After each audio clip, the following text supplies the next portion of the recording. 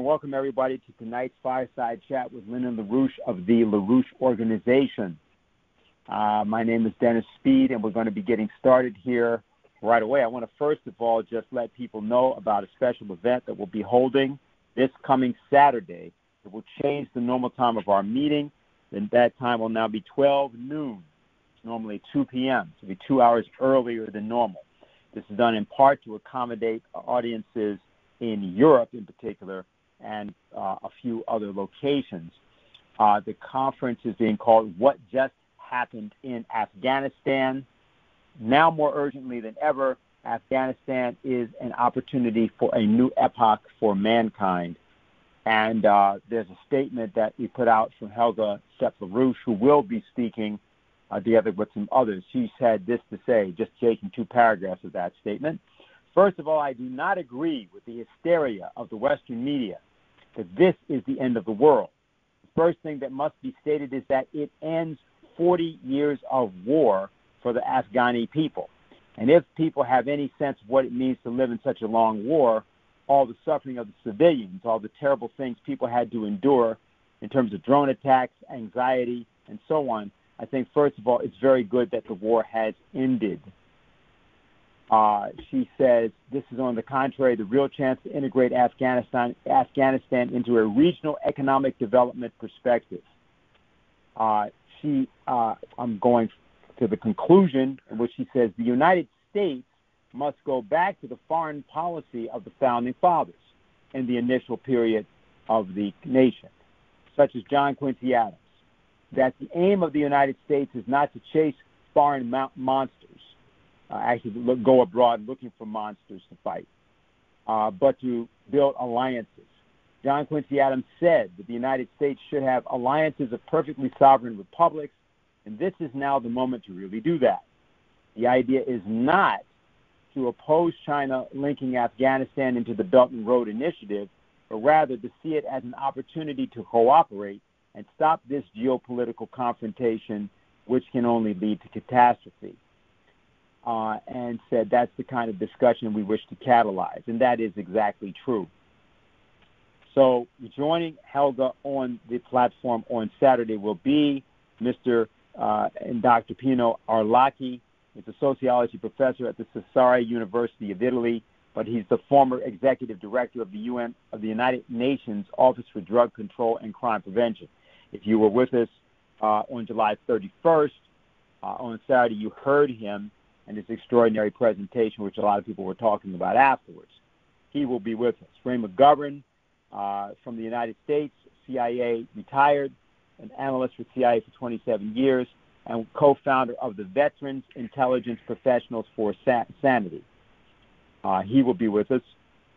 Hussein Askari, Southwest Asia coordinator for the Schiller Institute, will be speaking. Also Harley Schlanger. There may be other speakers, but those are the ones that I know of. And there will be a very live and lively question and answer period. We, of course, urge that people that will have something to say about Afghanistan,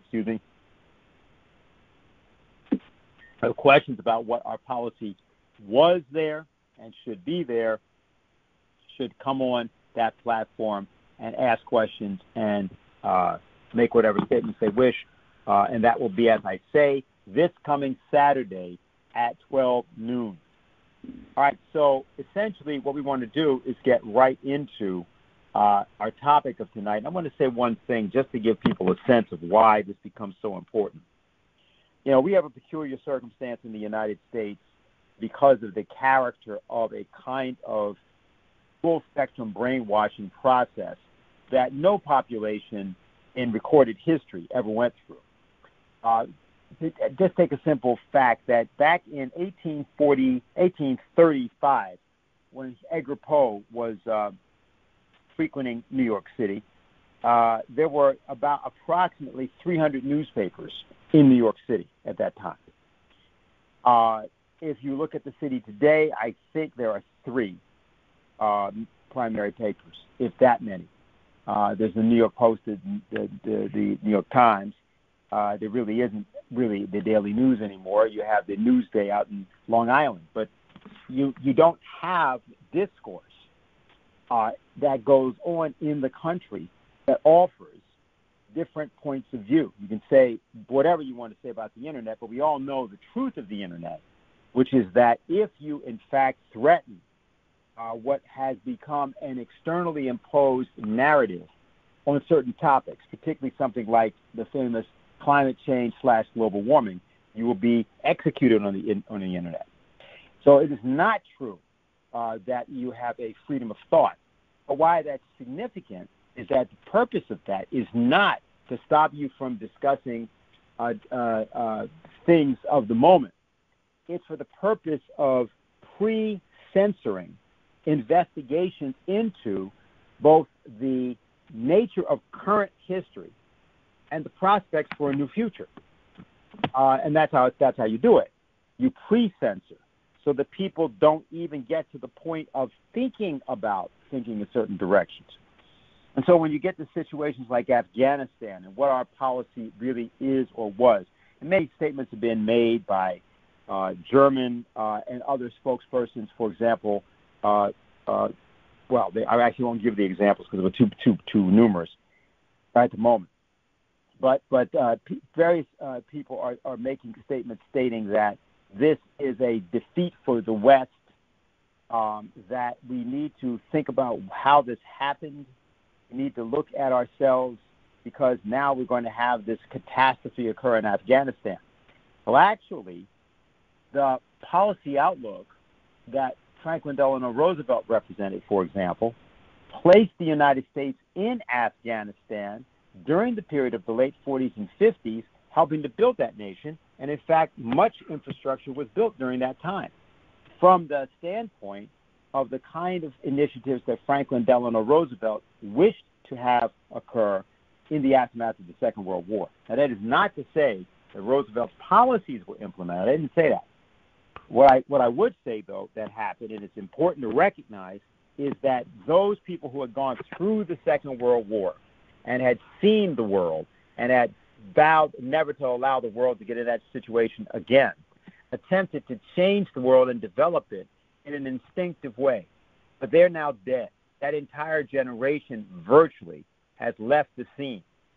And what British intelligence did was to make sure that the descendants of that generation, in the case of the United States in particular, would have no connection, no memory, and therefore would not carry out any form of policy which actually represented the greater interest and the higher interest both of the United States and of the world as a whole.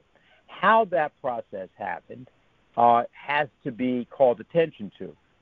That's what we've been trying to do for many weeks and months, recently, particularly since the 75th anniversary of the Second World War. Last year, Vladimir Putin and others were talking about this, and Lyndon LaRouche, prior to his death, had made this a very particular point of intervention, particularly 5 years ago, around the 15th anniversary of 9/11, the 9/11 attack.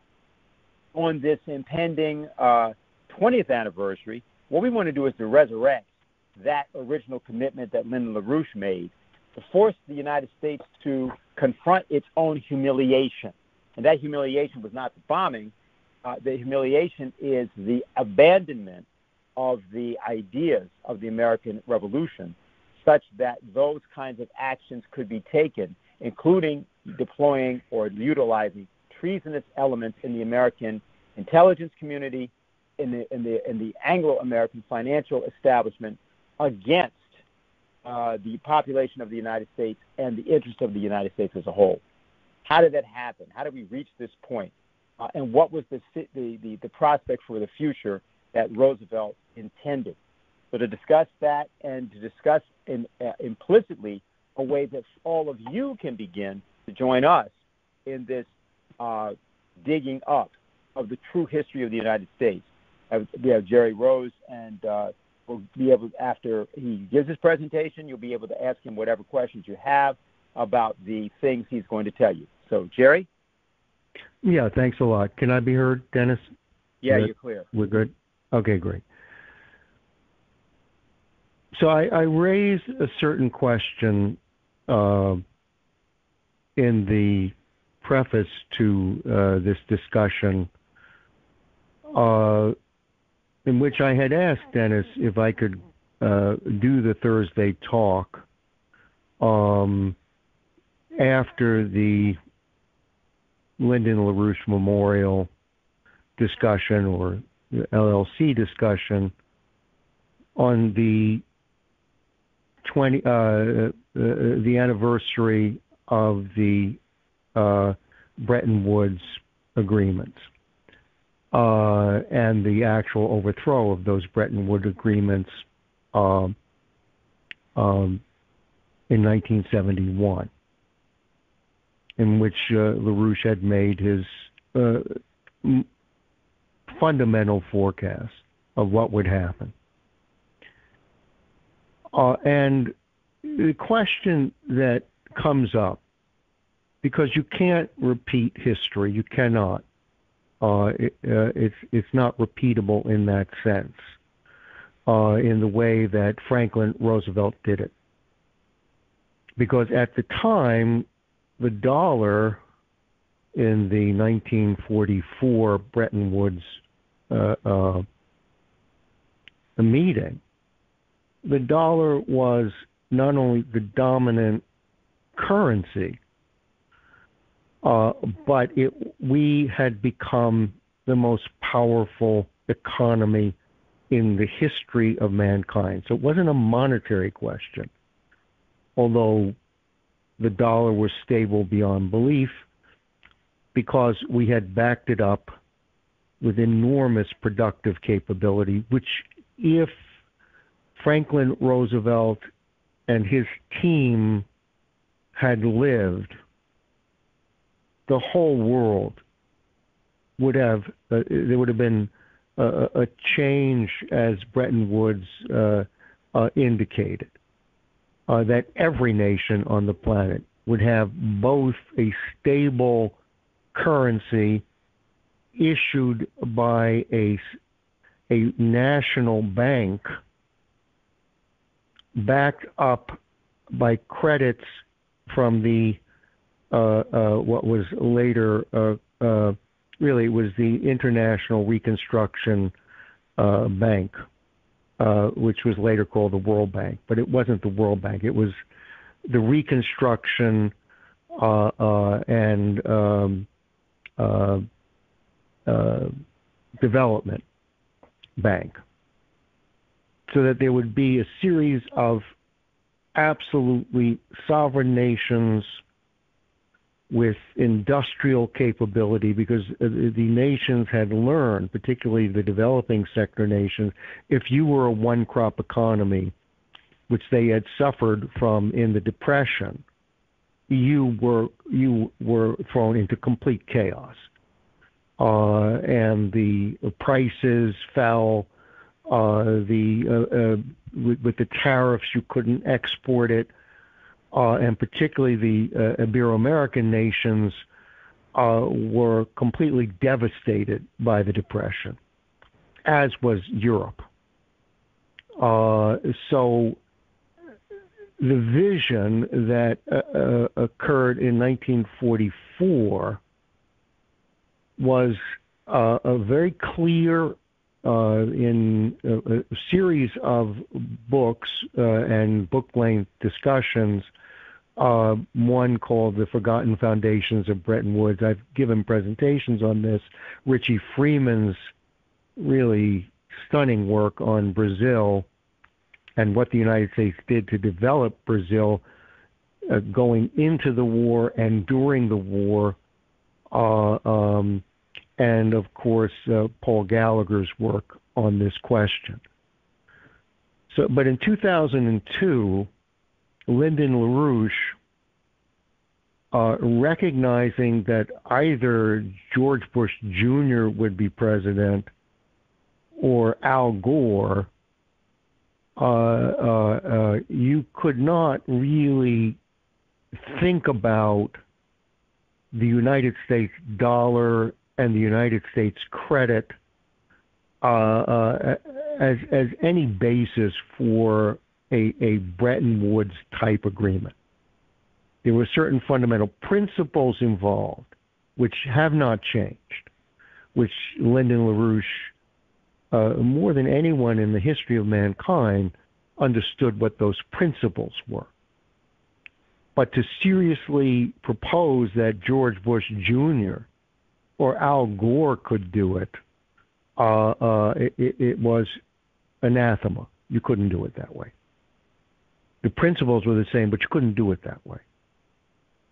And therefore, what he proposed in a very important work, which we're not going to get into tonight, because I'm going to do something slightly different, but in a very important work, Trade Without Currency, LaRouche identified a series of initial regional arrangements, which is obviously what Russia and China, I think Japan will get in on it.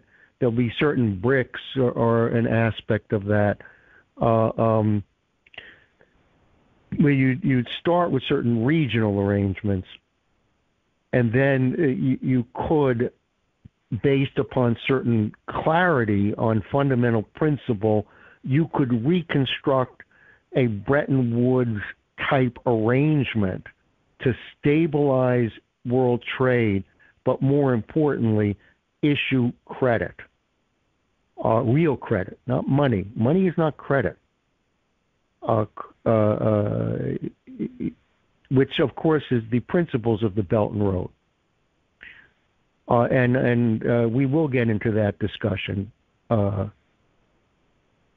the question to me, which I wanted to develop tonight in a slightly different way than I have ever developed it, more along the lines of a classical drama. Because if you understand what the mission of the Bretton Woods and the UN, there is no difference between the Bretton Woods and the UN, as you will discover tonight. And the mission that Franklin Roosevelt identified, which I'm going to do something like a classical drama from the book As He Saw It by Elliott Roosevelt, who is the only eyewitness to what Franklin Roosevelt really thought. I mean, there were indications of it, he said it, but never as clearly and never as succinctly as his discussions with Elliott, who accompanied him to the first meetings with Churchill, to the first meetings with Stalin at Tehran, at Churchill at Argentia, and later Cairo, his meetings with de Gaulle, in which Franklin was extremely clear about what the mission and his own personal mission for himself, the United States, and mankind generally. And it was stunning to me. It just jumped out at me. Much of what I had hypothesized about what Franklin Roosevelt was thinking was even more explicit in his discussion with Elliott than I remember. And I'm going to first give you why Elliott Roosevelt wrote the book As He Saw It. Now, as he saw it, the he is Franklin Roosevelt. And he says, quote, "The decision to write this book was taken and impelled by urgent events. Winston Churchill's speech at Fulton, Missouri, had a hand in the decision. The stockpiling of American atom bombs is a compelling factor. All the signs of disunity among the leading nations of the world, broken promises, all reminiscent of power politics, of greedy, desperate imperialism, were my spurs. The tempo of our times is such that our opinions are not key to history, but to headlines. Whether we trust or distrust Russia is not conditioned by that nation's mighty contribution to our victory in the war. Still, the greatest single fact of our lifetime. Rather, it is molded by scare print, front pages of 3 or 4 days newspapers. So this impelled Eliot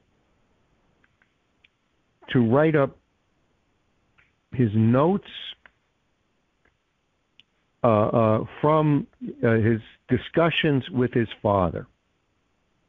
Some of this we have quoted in the EIR and in other places, but what I want to do tonight is go through the full range of what Franklin Roosevelt thought. Because once you understand that, and it converges as you would think if you understand history, on a classical drama. So, here is Roosevelt. Another thing Roosevelt said, the British Empire is at stake here. Now he's speaking about what, but not Britain, but the British Empire is at stake here. It's something that is not generally known, but British bankers and German bankers have had the world trade pretty well sewn up in their pockets for a long time, despite the fact that Germany lost in the last war. Well, now, that's no good for American trade, is it? If in the past, German and British economic interests have operated to exclude us from world trade, kept our merchant ships down, closed us out of this or that market, and now Germany and Britain are at war, what should we do? We've got to make clear to the British from the very outset that we don't intend to be simply a good time Charlie who can be used to help the British Empire out of a tight spot and then be forgotten. Churchill told me he was not His Majesty's Prime Minister for the purpose of presiding over the dissolution of the British Empire. I think I speak as American president when I say that America won't help England in this war simply so that she will be able to continue to ride roughshod over colonial people. Further, he challenges at Argentia, which is the first meeting that he directly confronts Churchill. That he's just speaking to Eliot. Is the first meeting he directly confronts Churchill. And he says, of course, after the war, one of the preconditions of any lasting peace will have to be the greatest possible freedom of trade. No artificial barriers. A few favored economic agreements as possible. Opportunities for expansion. Markets open for healthy competition. Churchill shifted in his armchair. The British Empire trade agreements are, and father broke in, yes, those empire trade agreements, which were basically the British, those members of the Commonwealth sold to the British what they wanted, when they wanted, at what price they wanted. And they got back pretty much nothing. And there were massive trade imbalances, particularly with India, but every single colony was literally looted to the bone. This is what Roosevelt is talking about. The case in point, it's, okay, well, here. Here. Yes, those empire trade agreements are a case in point. It's because of them that the people of India and Africa and all colonial Near East and Far East are still backward as they are. Churchill, neck reddening. Mr. President, England does not propose for a moment to lose a favored position among the British dominions. The trade that has made England great shall continue under conditions prescribed by England's minister. You see, said Roosevelt slowly, it's along here, somewhere, that there is likely to be massive disagreement between you, Winston, and me. I am firmly of the belief that if we are to arrive at a stable peace, it must involve the development of backward countries, backward peoples. How can this be done? It can't be done by 18th century methods. Churchill goes, who's talking about 18th century methods? Whichever of your ministers recommend a policy which takes wealth and raw materials out of a colonial country, which returns nothing to the people of that country in consideration. 20th century methods involve bringing industry to those colonies. 20th century methods include increasing the wealth of the people by increasing their standard of living, by educating them, by bringing them sanitation, by making sure they get a return, return for the raw wealth of their community. Then he says,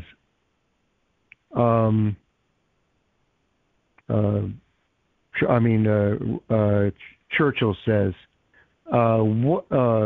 well, yes, I can't believe that we can fight a war. No, this is Roosevelt. I can't believe we can fight a war against fascist slavery and at the same time not work to free people all over the world from backward colonial policies. So Churchill confronts him with the Philippines, that they were a colony of the United States. So, Roosevelt, I'm glad you mentioned them.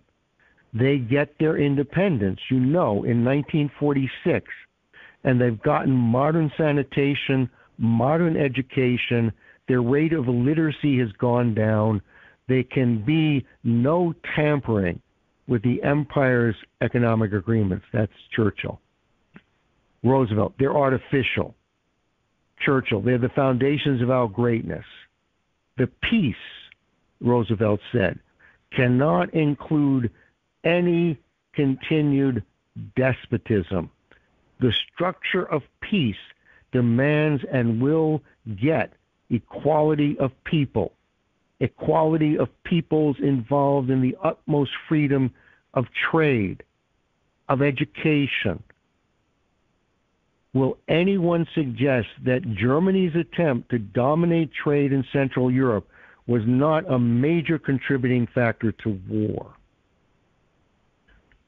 Then at the meeting in Argentina, where, again, this was the first time during wartime that Churchill and Roosevelt met. Roosevelt insisted and would not fight the war unless the Atlantic Charter was signed.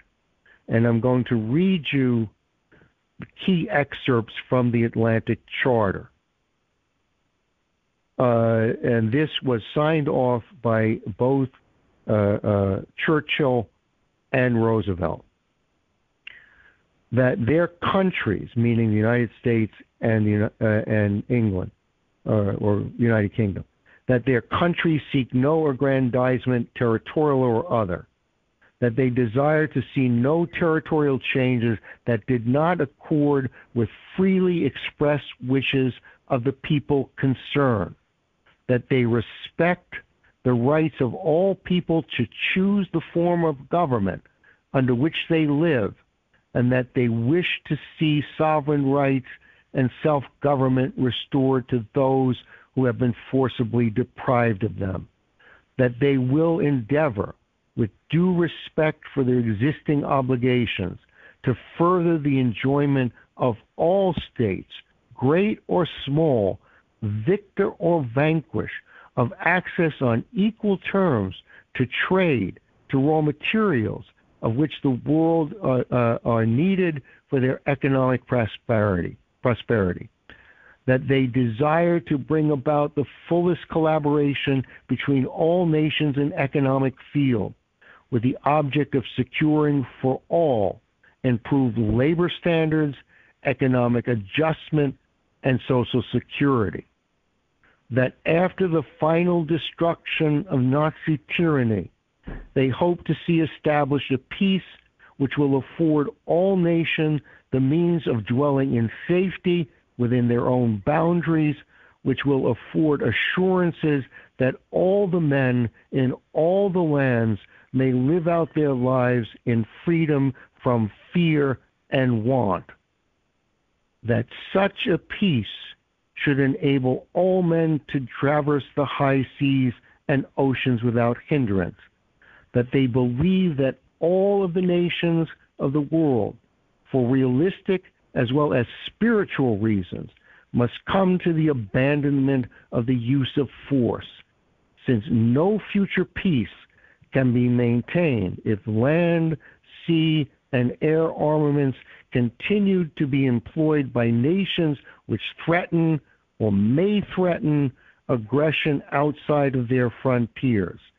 They believe, pending the establishment of wider and permanent system of general security, that the disarmament of such nations is essential, that they likewise aid and encourage all other practicable measures which will lighten for peace-loving people the crushing burden of armaments. And he forced Churchill to sign that. Now it becomes, these are things that we have discussed before. But now, at the Casablanca conference,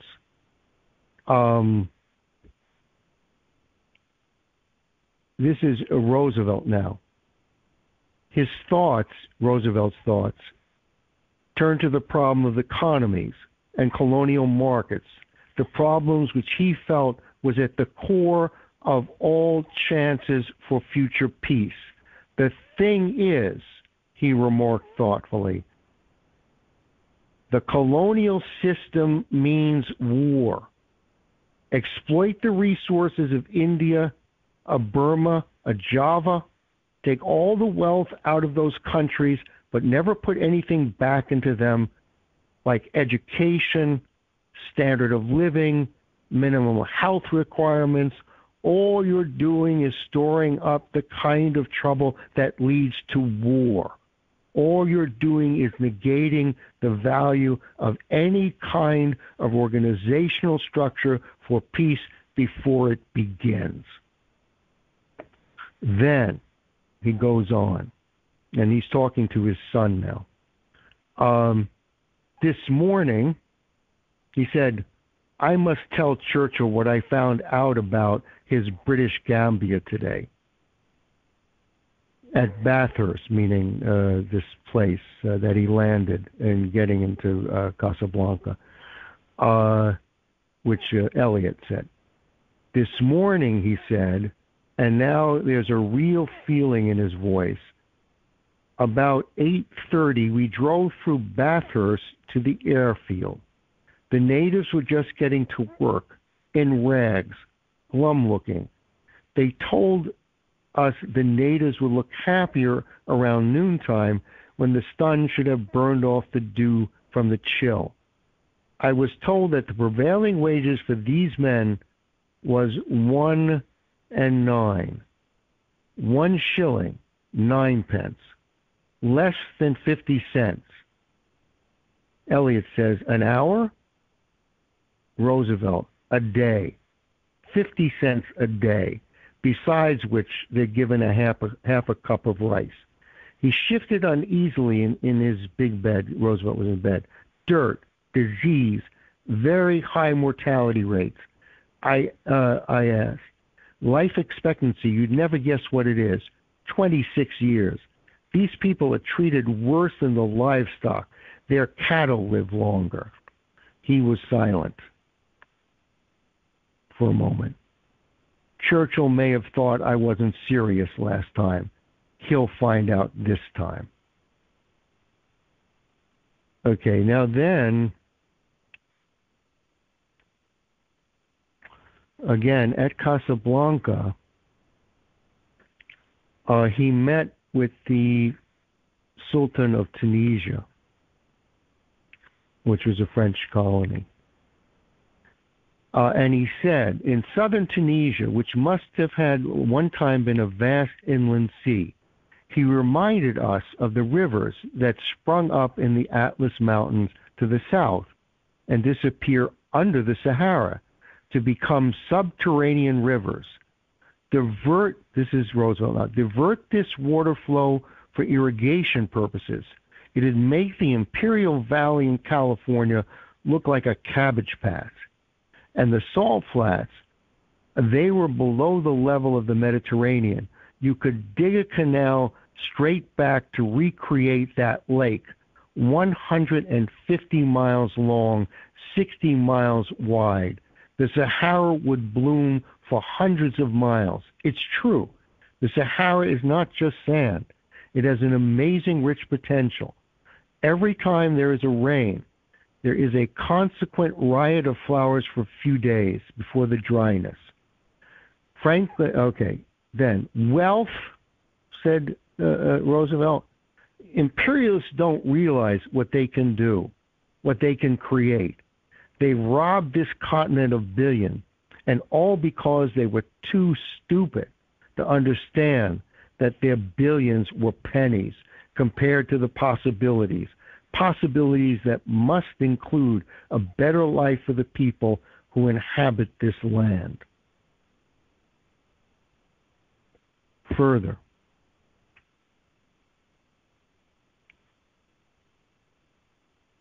okay, Indochina.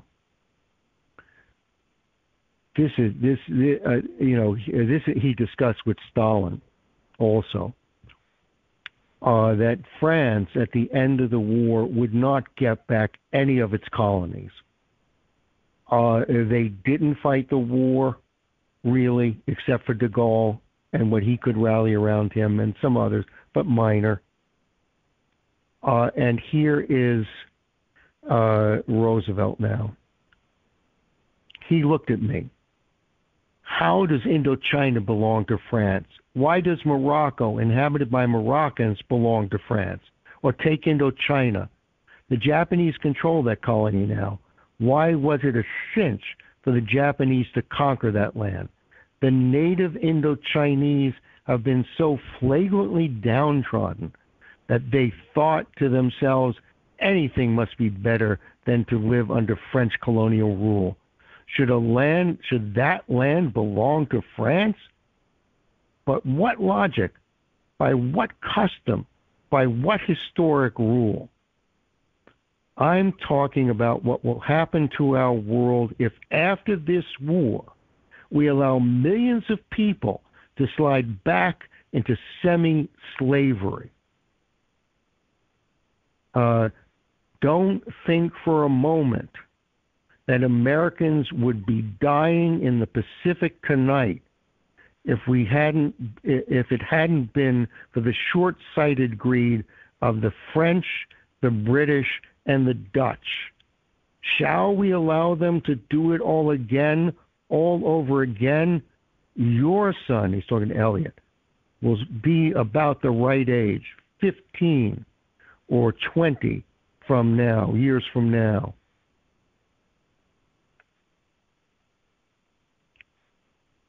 Okay. Now,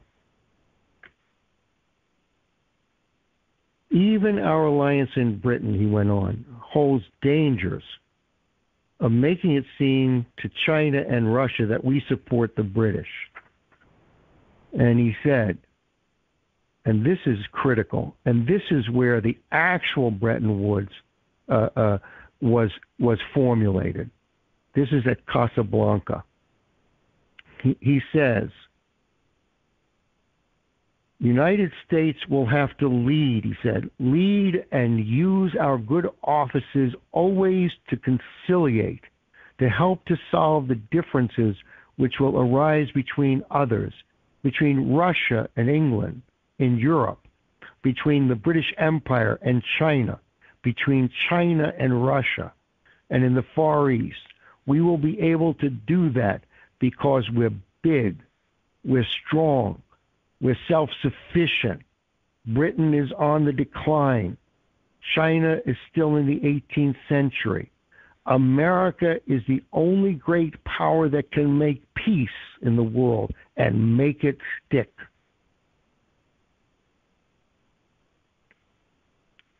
And I contend that is exactly what the Bretton Woods meeting was about. Harry Dexter White had no time for Keynes. I mean, he listened to him, but he had no time for him. That the dollar, that the development of central banking for each nation, and this was a brawl, because Keynes wanted to have what was called a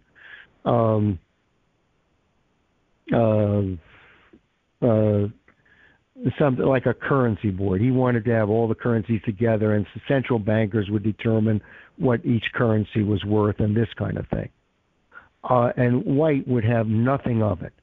He said the dollar, backed by gold reserves, that will be the basis for trade worldwide, that the credit will be issued, and this was absolutely no give on this question, that the credit will be issued to banks that would be run by those countries, not by central banks of European and related powers. And this they did at Cuba and other places. They actually did it in Paraguay, but they proposed it in Cuba. And Morgenthau and White were not interested in what Wall Street and London had to say at all. I could give you chapter and verse on that. I think at one point I did in some other lecture. Okay, now.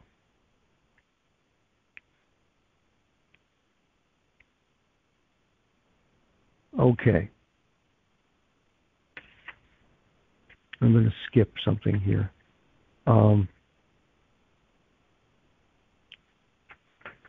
Okay, this is critical.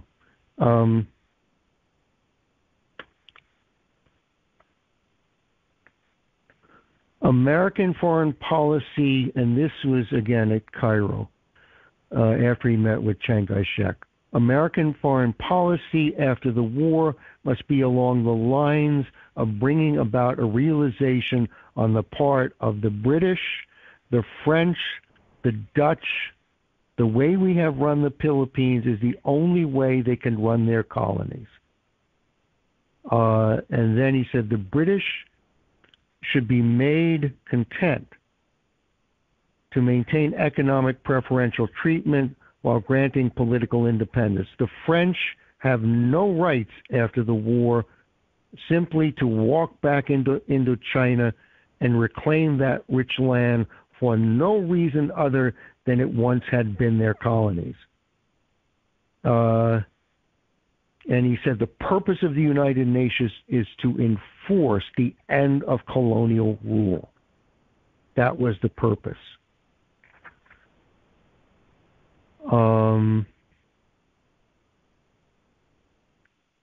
Okay, there's some other things, but I just want to get to this point here.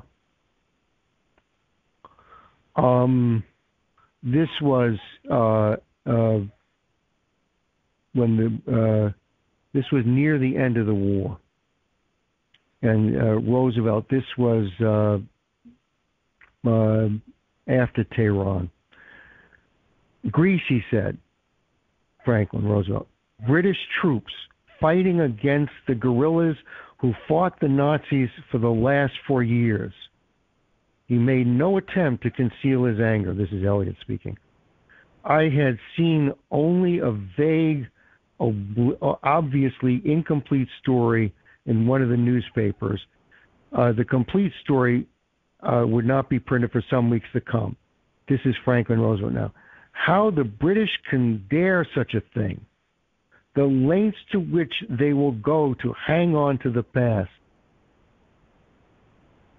He said, and then he calmed down. He said, it was just about a year ago that Queen Wilhelmina was here in the White House for a visit.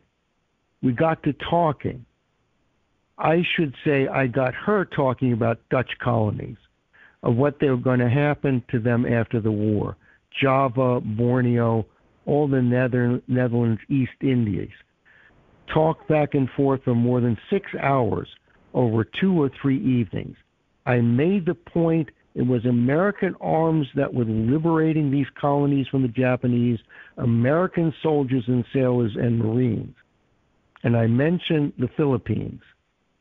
And Eliot, she agreed that the policy we have in the Philippines will be the pattern she would follow in the Dutch East Indies.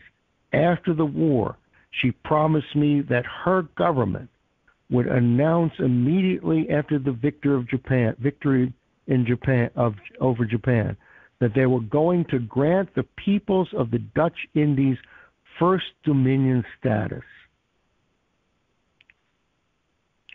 The point is that we are going to be able to bring pressure on the British to fall in line with our thinking in relation to the whole colonial question. It's all tied up in one package.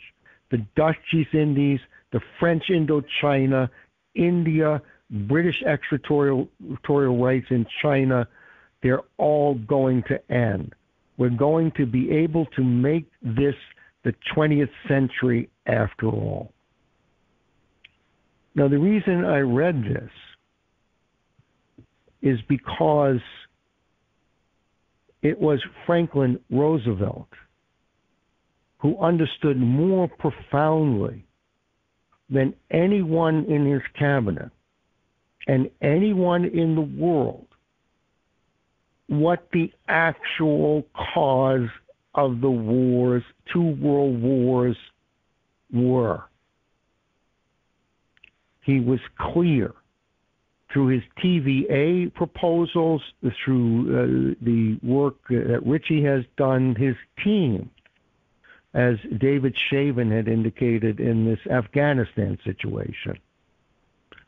And from out of Eastern Europe and out of India, there was a proposal for a worldwide authority to look over the river basins of the whole world and on a TVA type perspective, they would be developed by American methods, by American industry, by American machine tools.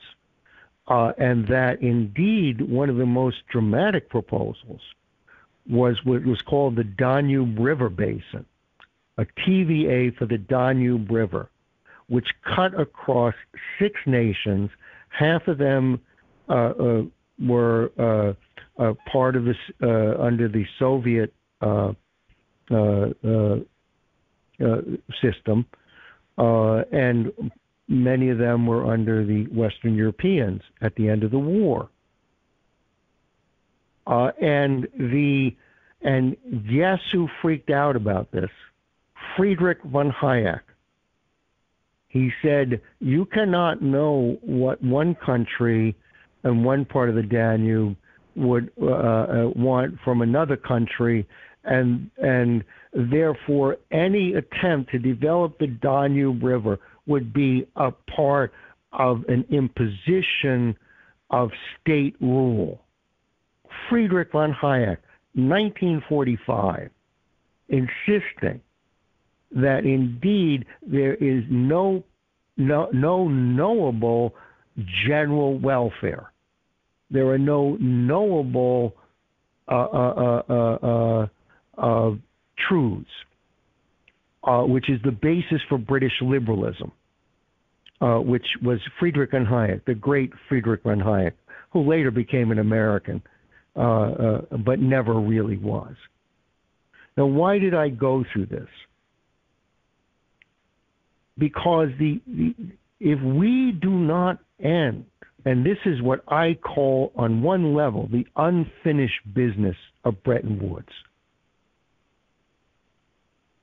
because Roosevelt and his team understood exactly what this was, what exactly you needed to do, and that the combination of the Bretton Woods and the UN, which we discussed in the discussion I gave on Yalta, with Stalin's support, there would have been an end to colonial rule.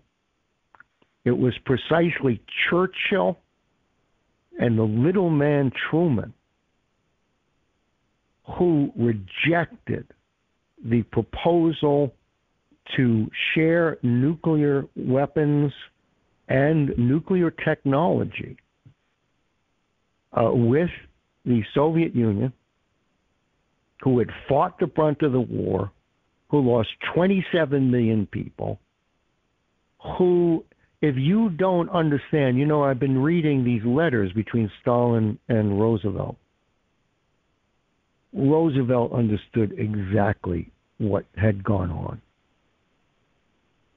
It was Roosevelt who promised, without asking the Congress of the United States, under Lend-Lease, a blank check for Stalin to fight the war. And at the end of the war, there were very profound agreements at Yalta to actually develop the world. But you will find, the reason I read this is you will find that all true history converges on classical drama. Because it was in the passion of Franklin Roosevelt. These were not pragmatic adaptations to end after the war. These were profound, abiding commitments to the future of mankind. And that to end war, you had to end the British Empire. And in Afghanistan, in the potential between Russia and China and other nations to end this colonial filth, this is the passion that guided Bretton Woods and that guided the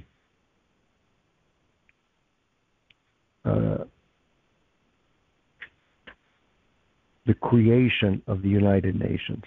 Any other interpretation is foolish.